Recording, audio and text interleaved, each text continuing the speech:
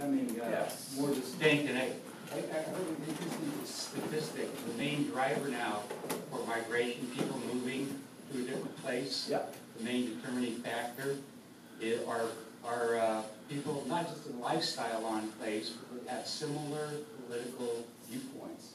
In other words, people saying, I'm not going to move into that town or that city unless it's a blue town or a red town. Okay. So we're becoming more and more segregated in that way. So I think you're right on there. You're right on there. We have to take the risks to engage people, and Risky.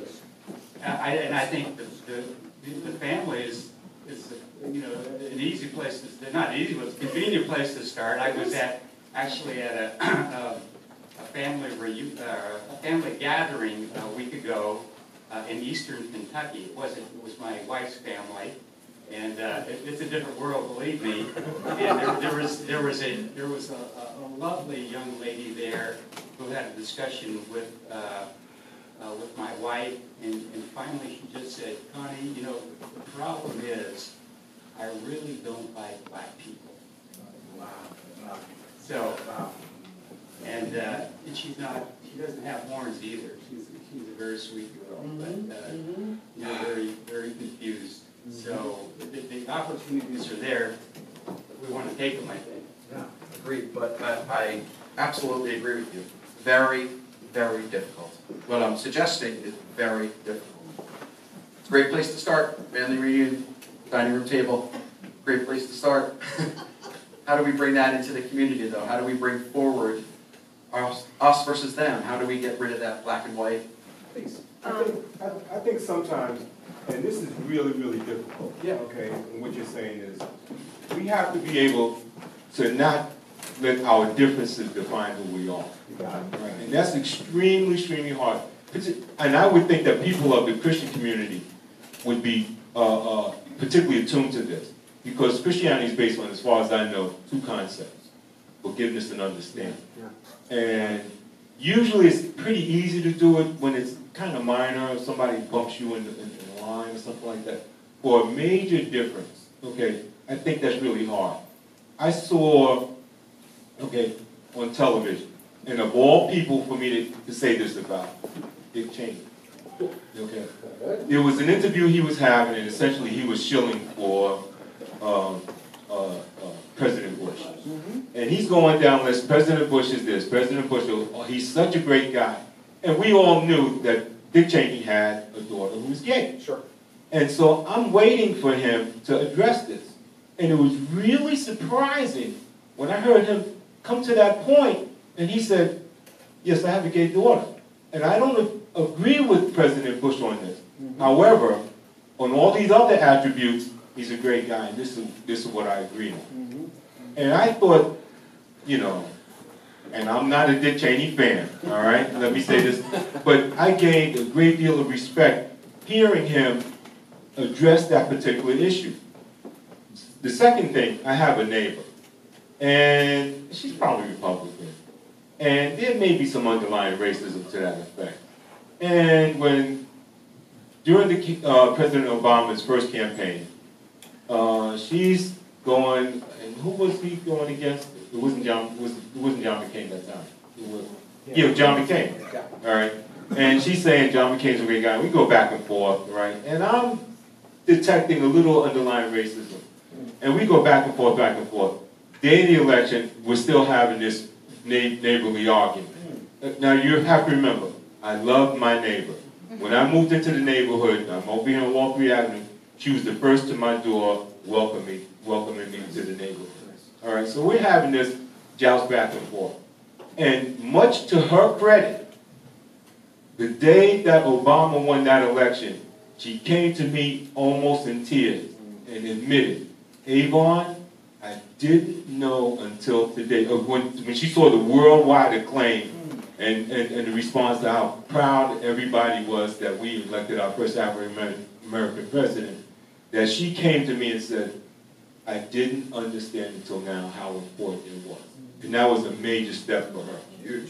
And to me, being able to accept her responsibility and to see it to show some empathy was, to me, a major leap for her.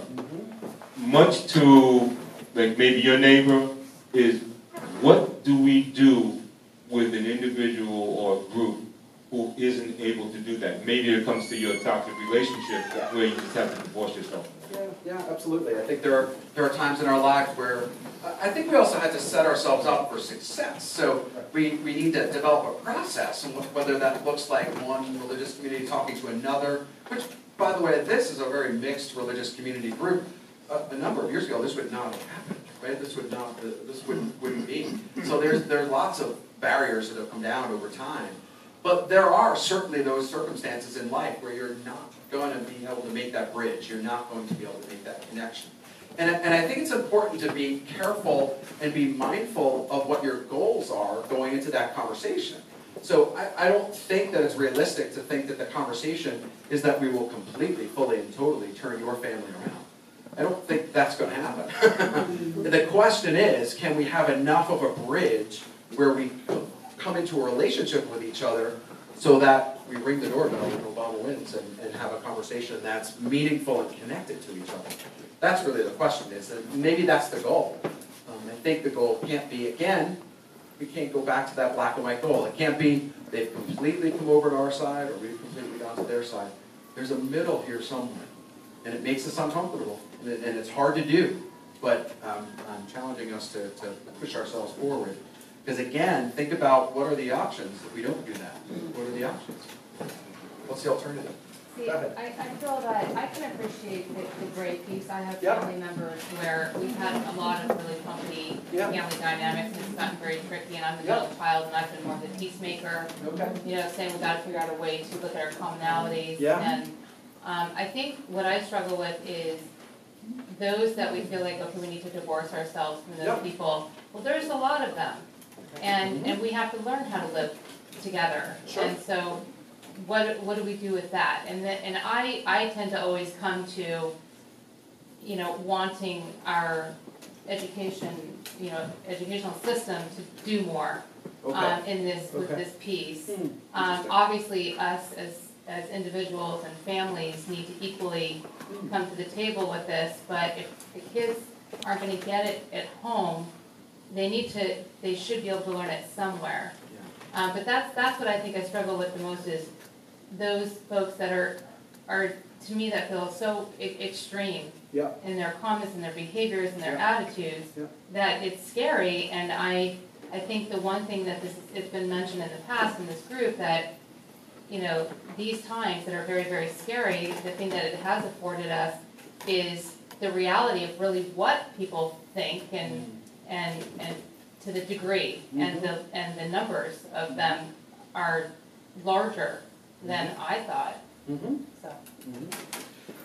Fair point. Big issue, a complicated one, and not that's an easy one at all. I will say that for the most part, I think when we enter into conversation with people that we have absolute and total differences, and we see this a lot in clinical practice when we deal with, to be honest, couples, right? So couples are going to come in and she thinks this, Jim might think something completely and totally different. So, not that you two have, that's never happened with these guys, but what we do through that process, right, through that work, is understanding each other's perspective and somehow building a bridge, right? Or we don't. And so, right, I mean, sometimes we don't, admittedly. But if you think about the process, that's really what I'm suggesting we do, is be self-aware, be aware of ourselves, enter into conversation with them, not with the goal of convincing them of who you are and what you're about, but really just sharing yourself. And I find that when we share ourselves, we're vulnerable, we're open, we put ourselves out there, not from an intellectual, this is what I think and here's the opinion that I have, but this is how I feel, this is what my experience is a very different thing to argue about. It's very hard for me to argue with you about who you are rather than what you think. And so, challenging though, absolutely challenging. I realize that what we're suggesting here is not even a little bit easy. If it was easy, we probably wouldn't all be here together. Michael, it's like one thing to be able, it's difficult to do it, you know, like one-on-one. Yeah.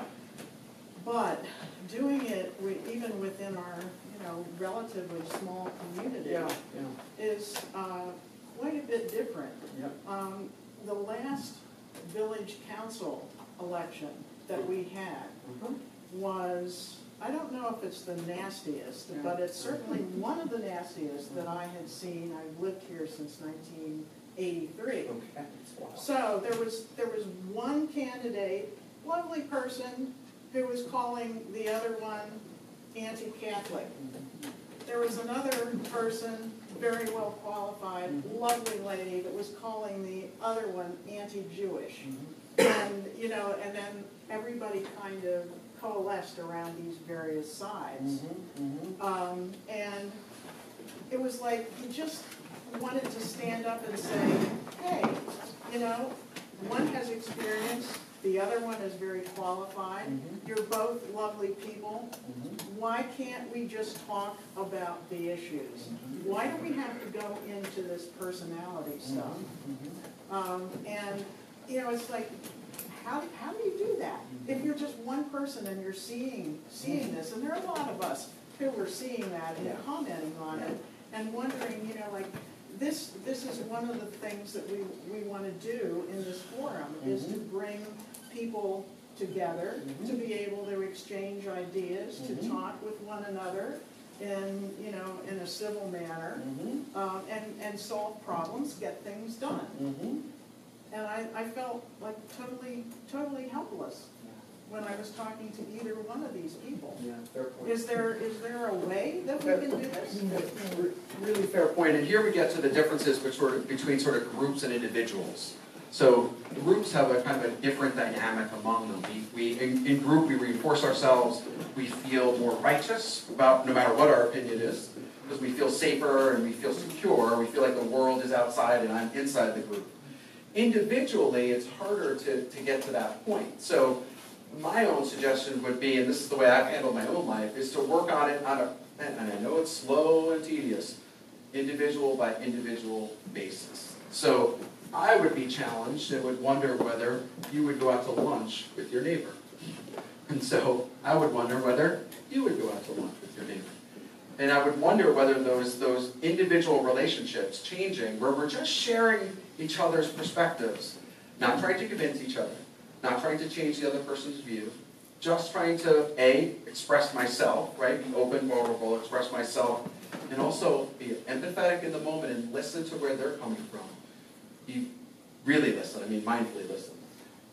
Those little changes make a big difference individually, but group on group, and then once you sort of develop a social structure around it, it's very hard because we firm up in group, right? So we kind of rigid, we get rigid, we feel safer, so we feel a little more secure in my position, so I really don't care that you disagree, I'm going to push you out of the group. But sitting at the daily tree, one-on-one, very different experience, very, very different experience. One-on-one, yes. I've had some experiences actively trying to talk to people who are very different. Yep. I left the church I belonged to because the deacons were all talking about how happy they were that immigrants were being kicked out. And I thought, you know, I don't really want to be here. But the minister said to me, well, you know, why don't you explain to them what immigrants are really like? Why this immigration problem is really happening. So I put together a PowerPoint, which I no longer get because it's a little dated. And they had a meeting where people were allowed to come and talk to me and ask me questions and tell me things. So, and I said to them, this isn't about me being right, but I just want you to think about this. Sure. To think about the fact that people can't come here legally, you know, that they're doing this for a variety of reasons, that, you know, these are the laws, and did you know they get kicked out if they're legal and they marry an American citizen? Did you know that? You know, did you know this? Did you know that? Now, I am not going to say that anybody stood up and said, hallelujah, I see life. And in fact, the people that are truly racist there are going to be truly racist. But what I was trying to do was plant in the back of their mind an idea that they might think about this the next time they go to say something. Is their mind going to change? No, but sometimes, maybe a little bit. Maybe a little bit. Maybe they'll think Doc is okay, but the others aren't okay. You know, but they'll move a little along. As for the really racist people, and I've met some, my only answer is talk about their dogs. Talk about their children. Talk about how wonderful the trees are. Don't be unkind because they're limited. But don't try to convince them because it'll just frustrate yourself. But that's just my experience. Good, really some really great examples. It's the personal connection that drives it, though, right? So it's that our relationship with each other that drives it. I do not believe in any way, shape, or form that Dick Cheney was going to change his mind until his daughter was sitting at his kitchen table. His kitchen table, his daughter was sitting at his kitchen table talking about who she is. This is who I am. This is what I'm about. And he wrestled. I have no doubt that he wrestled. But I don't think it would have happened. So it's that personal connection. It's the relationship. So what I'm suggesting is that we build relationships and have connection. And push it a little. Yes, absolutely. Because within that trusting relationship, we can challenge each other. If you and I know each other really well, And even if we we our have... dog every day. My dog's Lucy, by the way. She's very sweet, but... We can have connection. If we get to know each other well and build trust, then I can challenge you, and you can challenge me. And I can be a little ruffled, and you can be a little ruffled, and maybe when we're driving away from the daily treat, I might think a little bit differently about something.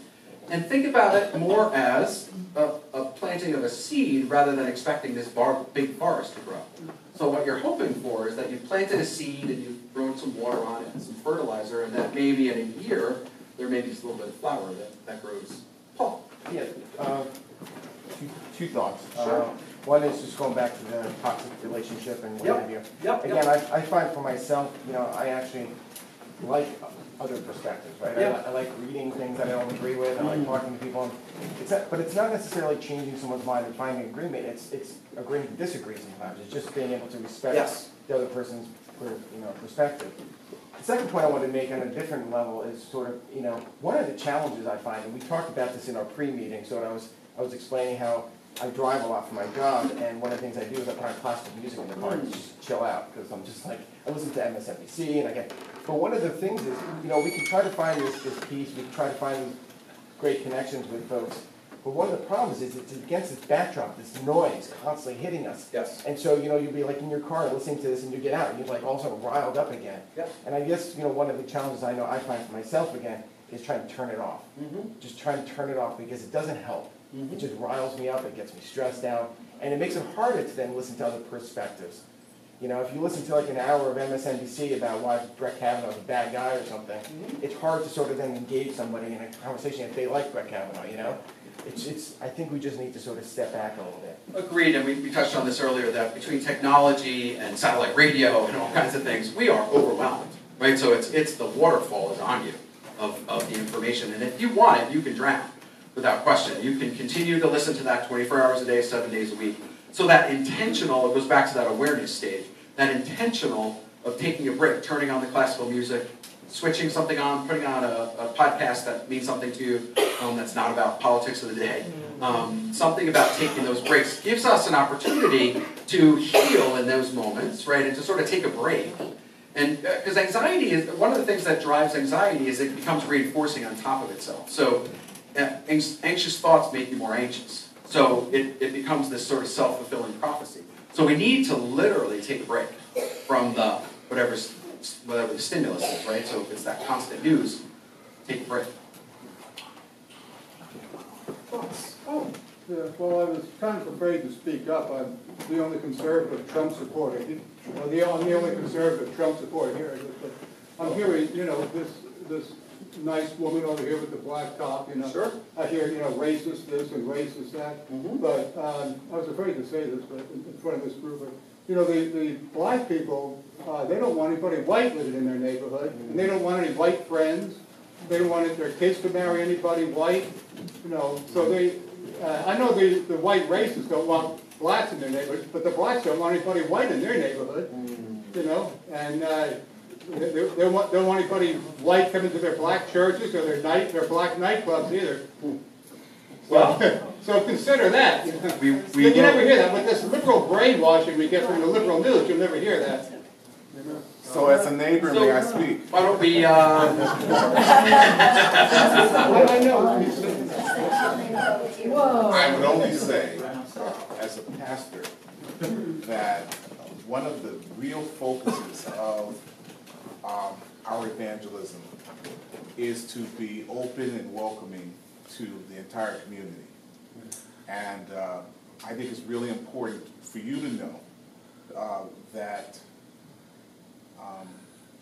while I hear what you're saying, and I hear the fervor with what you're saying, but that we are very welcoming. We would love you to come, and that's not just this moment, but that is who we are. And so I invite you in the context of this conversation, to engage in conversations, because you said the blacks don't want, and I disagree. But let's have conversations. So, you know, because there are certainly things that I might say which are pretty rigid that I might be helped by speaking to you. But please be open to you not necessarily being right. Oh, so we're going to let you just quickly comment on that, and then we'll. Yeah, but the minute your daughter wants to marry a white boy, you'll have a fit. You know, the minute your son wants to marry a white girl, you'll have a fit. You see somebody blonde hair and blue eye with blue eyes, you know, a blue-eyed, blonde-haired son-in-law, you'll have a fit. You know. Sir, I certainly hear your perspective. We're going to. Yeah, you say this, I know. These liberals say this, but the minute, you know. I certainly appreciate You it. still can see that blonde hair. Please. No. Sure. So, sir, I'm glad you were able to come to this forum. I think, Don, we have really did what we wanted to do. Open up the broader community. We're no longer preaching to the choir, but there's some ushers that come into the church. So let me explain something to you, my friend. Me? Yes, sir. Okay. I grew up in a predominantly white neighborhood. I have no issue with anyone outside of being the color that I am, okay? A lot of my good friends, not only do I know them, they've been to my home. I live in the suburbs. I have a house in Suffolk, New York. My 2 young sons, predominantly their friends are white. My sister-in-law is white. I think there is a misconception. As Pastor said, he went to a family's event. One of his family members said she doesn't like black people. Well, the reality is there is ignorance on all levels. And ignorance is basically saying people making a decision based on the color of your skin or misconceptions. I beg to differ because that is incorrect. You said blacks don't want whites to integrate live in the same neighborhood. I'm a black man that lives in a predominantly white neighborhood. My son has white friends that we interact, they come to our home. I don't even teach color in my household. What I teach is character. I teach the way the person lives, how they should live, and you don't judge anyone by the color of their skin. You judge them on how they treat you. And I think if we had more perspective, because at the end of the day, we all want the same thing. We want better schools, we want better things for our families, we want to make money, we want things in life, we want to live life. It's unfortunate that our neighborhoods have been segregated, our churches have been segregated for so long. You have white over here, there's a black church. Oh, there's a good black church down the road, there's a white church over there. Oh yeah, I agree with you. It's racism on the white side and there's racism on the black side. I totally agree with that. I understand the concept. But I'm sharing with you that the idea of a forum like this is to help stir things up and get perspectives changed. I'm glad you came tonight. But I am a witness, as a young black man, that the theory you have just put out into this forum is totally incorrect.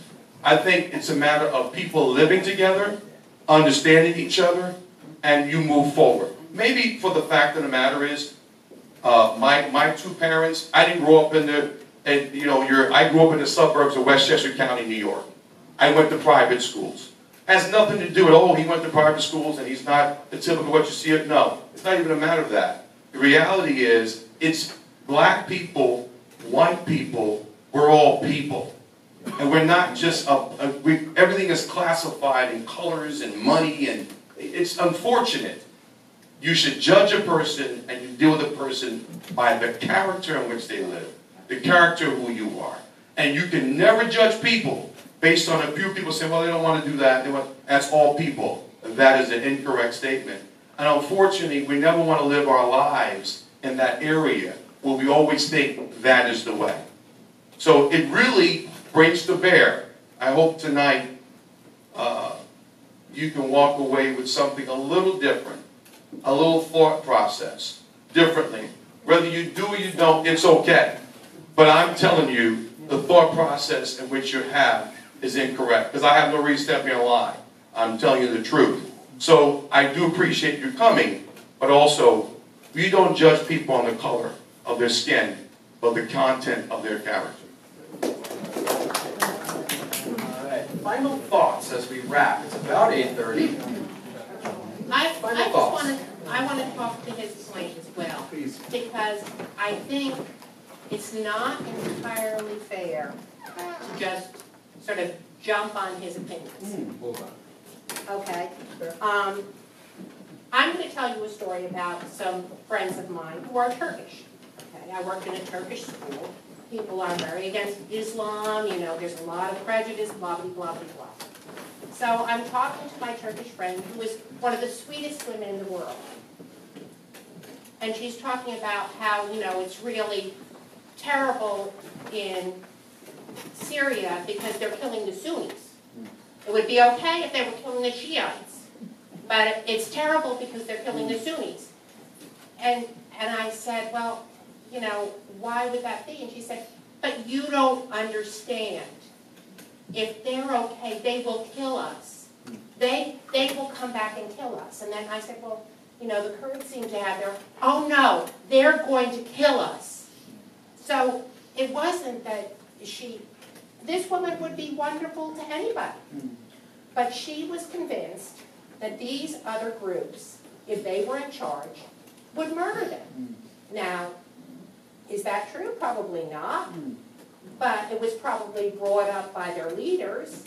So I think there's a lot of fear involved. I think there might be some black neighborhoods, just like some white neighborhoods, that want to stay with people of their own color because they're afraid, not because they hate them.